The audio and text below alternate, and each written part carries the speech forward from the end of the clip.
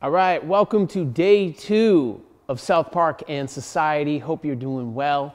It is the real Dr. Dre coming to you directly from Goat's Beard Homestead here in the Lorraine Valley in Eugene.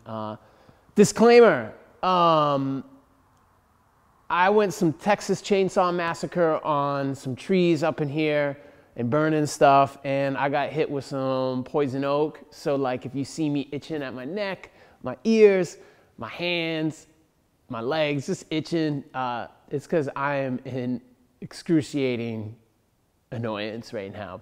But anyways, I'm happy to be here.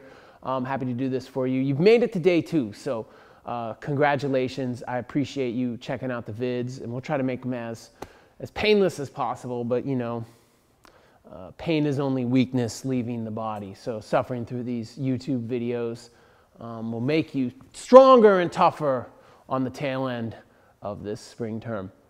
Anyways, today we're going to talk about making shitty cartoons in the TV industry. We're going to watch a short, not really a short, a 40-minute documentary called 6 Days to Air, which kind of goes below the labor of making an episode of South Park, which is basically why every year Trey Parker and Matt Stone say they don't want to do it again. And it gets a little bit into that, but we're going to talk a lot about like the TV industry today, how the TV industry works, and things like that. And then we'll also talk a little bit about the history of South Park, go through some chapters from Blame Canada, and then we'll move on to more specific topics next week. But we'll get into a little bit of theory of like carnivalesque stuff like that, because it is talked about in the book. But that will be like a main part of what we get into during this term. So I hope you're doing well. Cheers. Anyways, cool. So basically what we're going to do is we're going to set it off. We're going to watch 6 Days to Air. So you want to find this on Hulu or online somehow, some way, and you can do it. But basically this gets into the behind the making of the Human Centipad, which is, not the greatest episode, but it's also a pretty decent episode. And I think like some of the things that I want you to look for is creative labor. Like, what is the actual work that goes into making an animated cartoon every week with six days to essentially write it, record the audio, right? Make the animatics, do the whole process. I think that's important. So look at the labor involved in making this, and not just Trey and Matt, not just the writers' room, but like, everybody down below that. Even Ann, who's working in like standards and practices, to everybody who's doing the editing, all that stuff.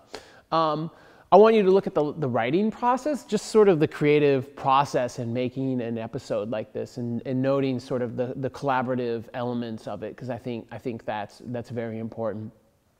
And I also want you to note too, like the self-sufficiency of it. Like, as we'll kind of get into, like Trey and Matt own South Park Studios, Parker Stone Studios, whatever you want to call it, and they make the episodes on contract, and basically part of that contract is they give them to Comedy Central. But the interesting part is that they split all of the online revenues with Comcast. So it's a pretty unusual situation. So that big HBO Max deal that they just got for all the streaming rights, almost I think $500 million. They're going to get half of that and split half of that. It's pretty epic. But yeah, I want you to look at also the element of standards and practices, where you have Ann talking about the various ways in how they poop in one another's mouths and stuff like that. But standards and practices is an important department at any cable network, or dealing with any cable network. Basically cable, as we'll learn as we get into the term when we talk about profanity and obscenity and censorship, cable networks aren't held to the same content I guess, the content, rigors and rules of network television. So in fact, you can swear anytime you want on cable television. You can have, content about, excretion and defecation and all that stuff. I just said defecation. I just finished watching Curb Your Enthusiasm, the newest season, which is brilliant. Anyways, you can kind of run whatever you want on cable because they're not held to the same standards, but it's like, you want to sell ads, and Coca-Cola is not going to run an ad if you're saying fuck and talking about like shitting and showing shitting all the time. They're not going to want to run ads. That's why you get South Park episodes that are uncensored later in the evening, like real late night, overnight, and all the ads are like,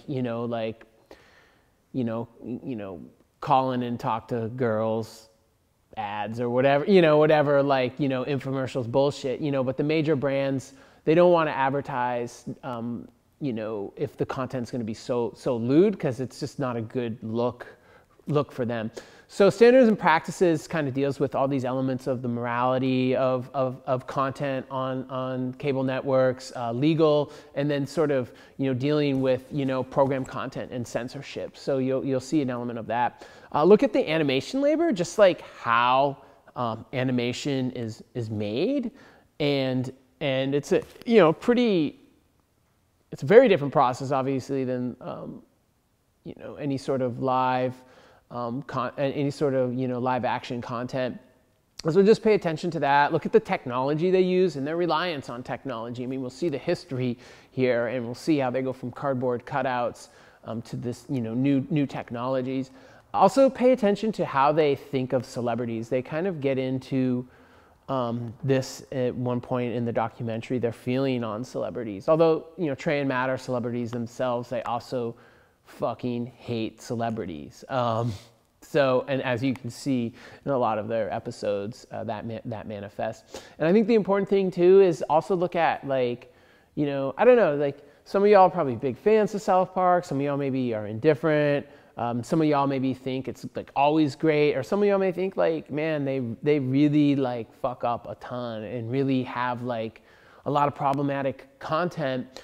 But for the people who are like, oh, like they fetishize and put it on a pedestal and really love the show, it's important to kind of like break that down and look under the layers and peel back the layers. So kind of look at how all that happens. So enjoy 6 days to air. All right, you got to find it. You should have your Hulu membership, or you can use the internet and find, Russian or Chinese, maybe not even Chinese anymore, but Russian or whatever, just stations that have stuff. But you should be on that Hulu shit. So anyways, we'll be back in about 45 minutes. So press play on that. If I can find an online torrent file of it, I'll grab it and post it as well, because you know how we do.